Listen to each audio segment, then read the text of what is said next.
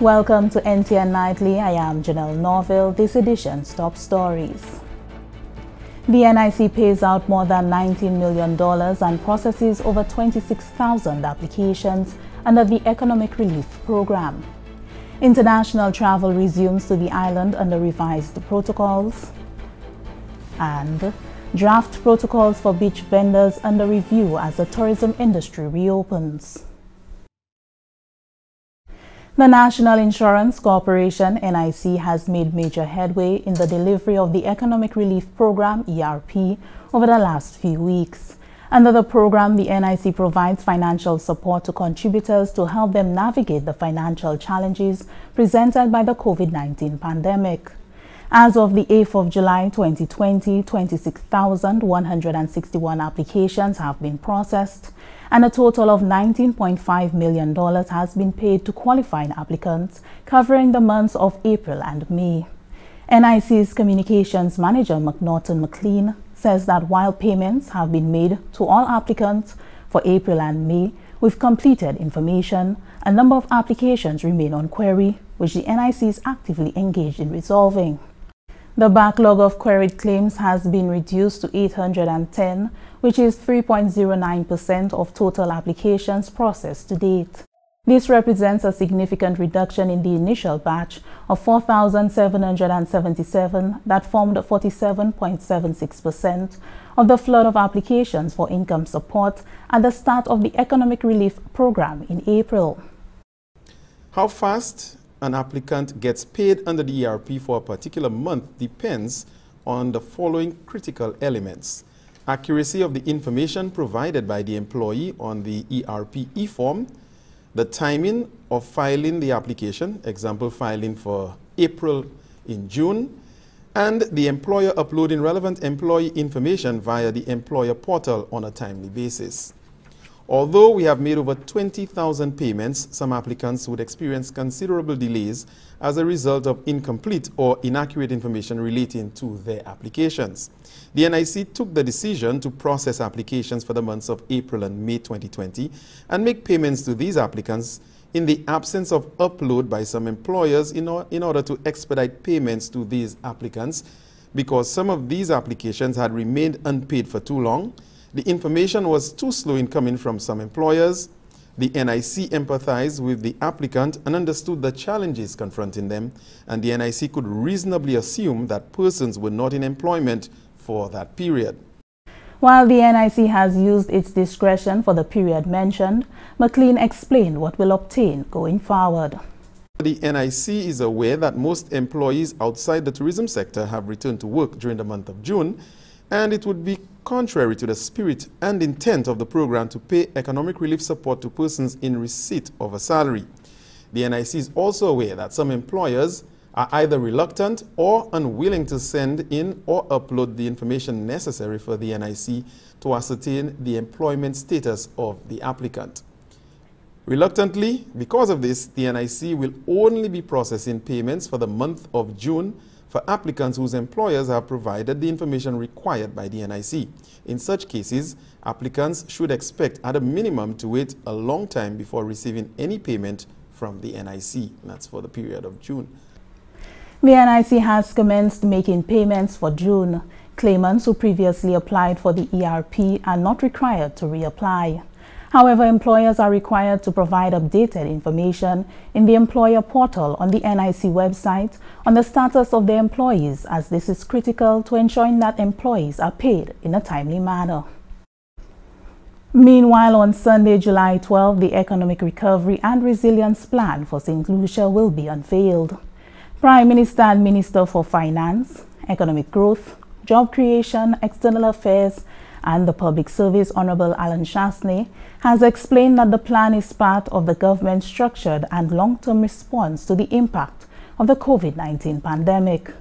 The plan was prepared by the Ministry of Finance with recommendations from the Economic Recovery Multi-Sectoral Committee, comprising representatives from the private sector, trade unions, and employers. That body was tasked with making recommendations to prepare an economic recovery and resilience plan, given the adverse effects that the lockdown and physical distancing measures have had on the earnings of all sectors within the economy. Because of COVID-19, I don't know when I'll be at work again. Because of the coronavirus, we've lost 80% of our revenue. How can the government start the economy? Corona took us unexpected, so it's not like we can blame the government, but we're just uncertain of the future. As a bus driver, how do that stimulus package help you? Since the coronavirus, things have not been the same. I just want to know, what would the government do to help single mothers take care of their children? Concerning the stimulus package, I would like to know how would it be implemented. Tune in on Sunday as we present the St. Lucia Economic and Recovery Resilience Plan. There's something there for everyone. Together, we will continue to build a new and stronger St. Lucia.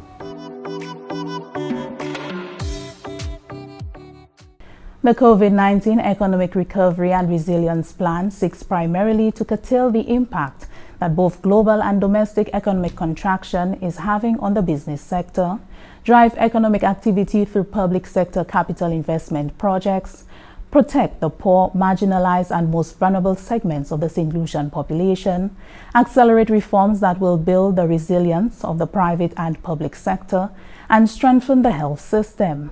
The plan will be detailed Sunday, July 12 at 8 p.m. on the national television network NTN and local partner stations. St. Lucia welcomed international travel activity Thursday, 9th July, as revised travel protocols came into effect. Pre-testing prior to travel is mandatory. Visitors must provide a negative PCR test result taken 7 days or less before travel to St. Lucia. All arriving passengers are screened, including temperature checks at the Hiranore International Airport. Donalyn Vite is the Permanent Secretary in the Ministry of Tourism. She spoke to the protocols in an update to the nation. We know there may be slip-ups in that system.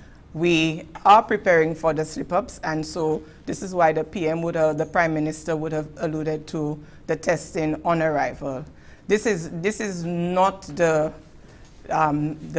travel protocol that we have established significantly, but it is there to be able to mitigate any shortfalls within the system, and I thank the Prime Minister for indicating that to the public. So is it there to accommodate perhaps someone who may have arrived with a negative test, but by the time they get to St. Lucia, would have perhaps been exhibiting symptoms? That is one of the reasons, significantly. It's there to ensure that any gaps are closed and are closed at the airport, so that persons who enter in St. Lucia do not have that opportunity to go and mingle or commingle with persons to increase the risk.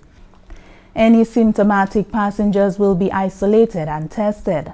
They will be required to remain in quarantine, isolation at the hotel or government-operated quarantine facility until the test result is obtained. If the test is positive, they will be transferred to a treatment facility until they receive 2 negative test results and are clinically stable. Effective Friday, July 10, 2020, there will be a further relaxing of measures instituted to protect the nation from COVID-19. Cinemas will reopen. Early childhood development centers are also to open. Tournaments, sporting events, and contact sports with protocols for spectators are being allowed. The yachting sector will reopen with strict protocols. Chief Medical Officer Dr. Sharon Belmar George says it is important that the protocols at cinemas be observed. Children who have respiratory signs and symptoms would not be allowed in. So in those cases, parents would have to keep those children at home. And the disinfection and cleaning of those areas would have to be a lot more frequent than before. And also the habit of putting more than one child within close proximity would no longer be allowed. So it's a lot of new measures, unfortunately, that we have to adopt to reduce any possibility of contamination, because we know with children, they go on to each other. It's more difficult to be able to implement those measures. So it means, first of all, they would not be able to take in the volume of kids that they normally have at any one point. So this is another thing. The number of kids that you take into one space would be reduced, and the measures that you put in place at the facility would have to change. Are you requiring the children themselves to be wearing masks? No, we're not allowing the children to wear masks, because what the recommendation for masks, if you're sufficiently distance with the necessary measures. You don't have to keep the mask on all of the time. Protocols for the early childhood centers or daycare centers were developed in conjunction with the St. Lucia Bureau of Standards and Ministry of Education. We look at infection prevention and control, which the staff of the cinema has to make sure are in place for everyone coming in. And also it won't be what we normally see in the cinema where everybody just sits together.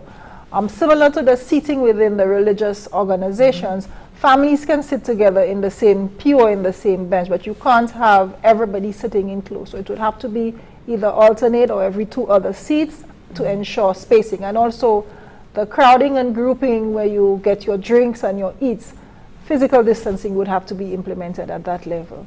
The curfew instituted at the height of the pandemic in St. Lucia has also been lifted. The National Conservation Authority (NCA) has appealed to seaside vendors to await clearance before resuming their trade as St. Lucia's hotels and tourism sector reopens in a pilot phase. 17 properties including hotels, sites and attractions have attained COVID-19 compliance. In addition, 56 day boat operators have been cleared by the St. Lucia Air and Seaports Authority (SLASPA) to operate in a pilot phase. Understanding the beach vendors are anxious to return to plying their trade, NCA Commercial Services Officer Lydia Cox stressed that this must be done in adherence to protocols specific to their enterprise. However, they cannot return to the beach until we say so, because there are a number of things that need to be put in place. The protocols for the activities on the beach. Also, we have to look at the training of these vendors, because everything is going to be different now. It's not going to be business as usual. And for this reason, we've asked our vendors to stay away from the beach until we've put everything in place to ensure that they are safe and that the persons that they are dealing with, the people that they will be dealing with, are also safe. Draft protocols for beach vendors are currently being reviewed for approval. Meantime, the NCA office has assisted some vendors with applications for income support offered by the government of St. Lucia to non-contributors of the NIC whose livelihoods suffered due to the effects of the pandemic. We have been assisting them from the office by applying on their behalf. Wow. However, I would like to say to the vendors that you need to pay your NIC. Moving forward, you need to pay your NIC because it is your money you're putting away for later. And we none of us saw what was going to happen today with COVID. But besides, when you get older, when you retire, when you can no longer work, this is what you're going to be depending on to give you a little something on a monthly basis so you can survive. So we'd like to encourage them to now look at this whole thing and revisit how they do their business and to pay the NIC contribution. That was Lydia Cox, Commercial Services Officer at the National Conservation Authority. The NCA is also appealing to beachgoers to clean up after themselves, noting a stark contrast of the pristine condition of the shores during the COVID-19 restrictions and the resumption of indiscriminate waste disposal as the beaches reopened. And this is NTN Nightly. Up next, Primus Hutchinson with the NTN Nouvelle à Creole.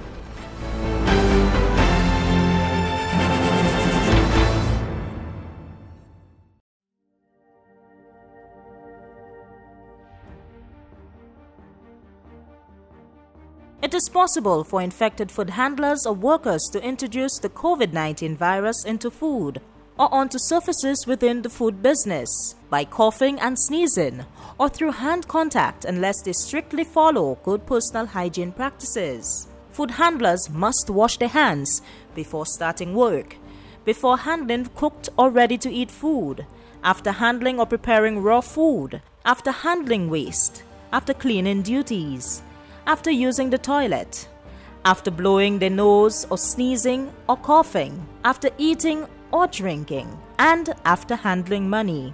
More than ever before, your important role as gatekeepers of St. Lucia's nutritional health and food security should be taken seriously. When you exercise these precautions, you not only safeguard your health, but also continue to allow St. Lucians access to clean, healthy, and safe food. Remember, it is our responsibility to ensure our nation eats fresh, St. Lucia's best.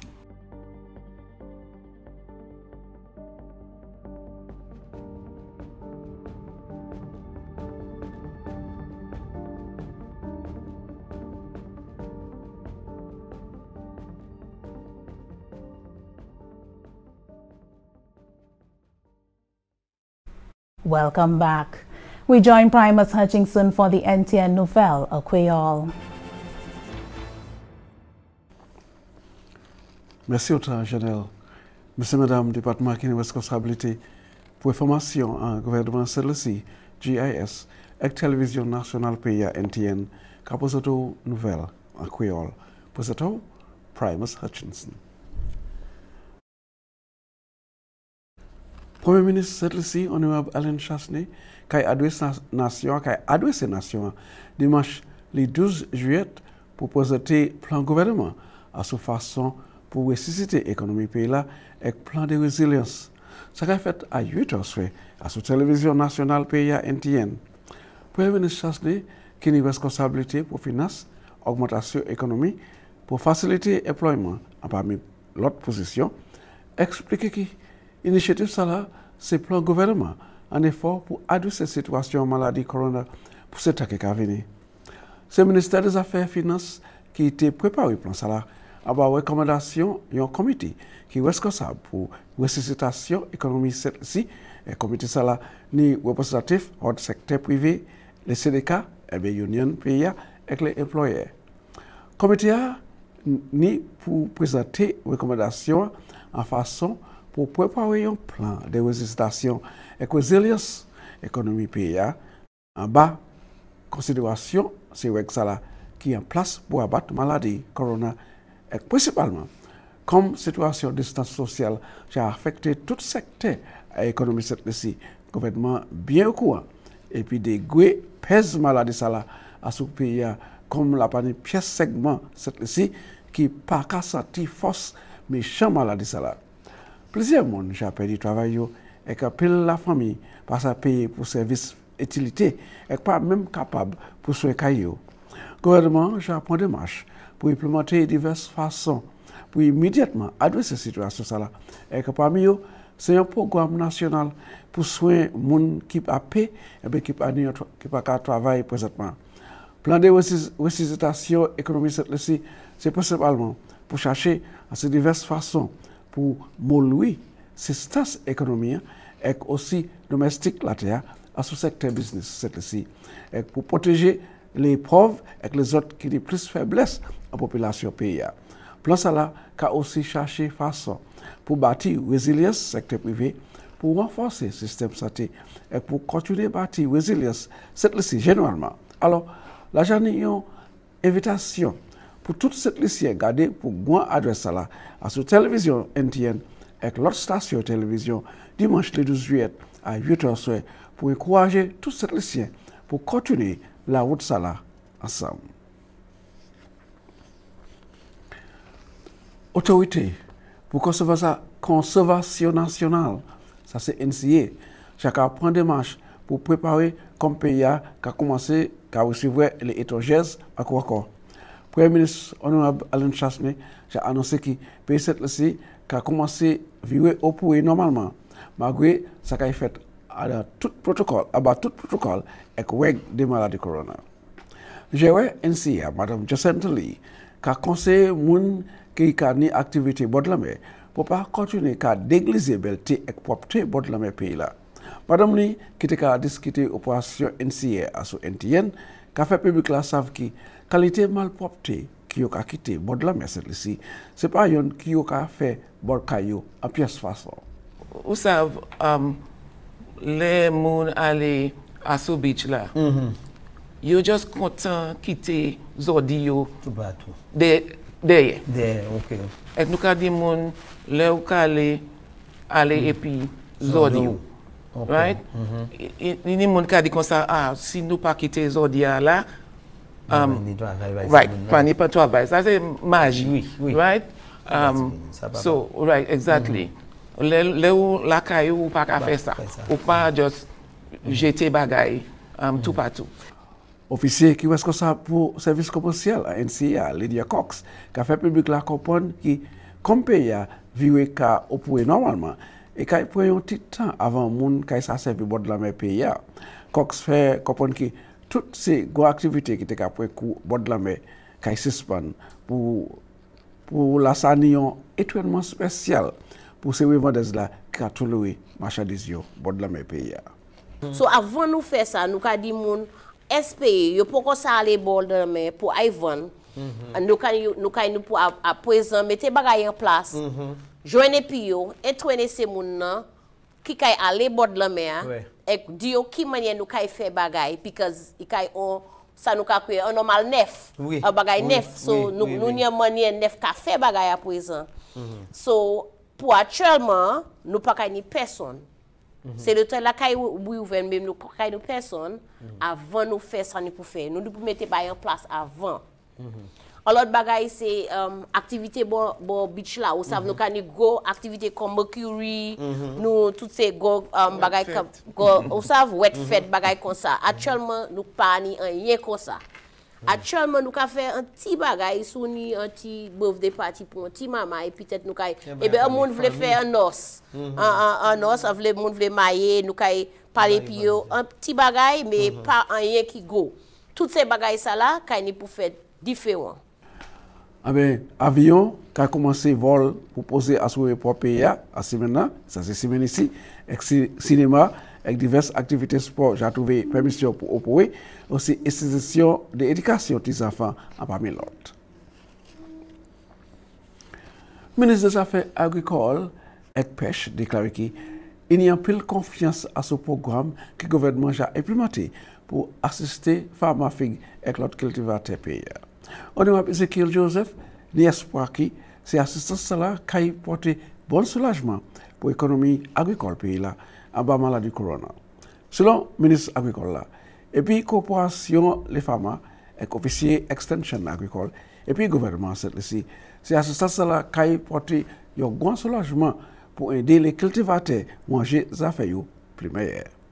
So moi assuré that based on intervention gouvernement nous tous savons ça fait que c'est private entity but gouvernement ouais nécessaire pour bailler support nous bailler support et nous on behalf of ministry et puis of course on behalf of farmers là we merci prime minister et puis also we merci cabinet là pour comprendre et puis support yo ka bailler ministry ça les venir pour programmes nous ga implémenter pour make sure that farmers nous comfortable. Ministre honorable Ezekiel Joseph te parlé à l'air côté il signé un chèque en valeur de 1,4 million de dollars pour payer dette Windfresh pour NFTO. Et c'est comme ça nous avons votre nouvelle là, messieurs et mesdames. Je vous remercie autant pour regarder. Je vous avoir une invitation pour jeune people considérer comment ça fait la vie. Dernière présenter l'autre nouvelle à créole. Après ça, je vous présenter Chanel. Merci, Appeal Primus.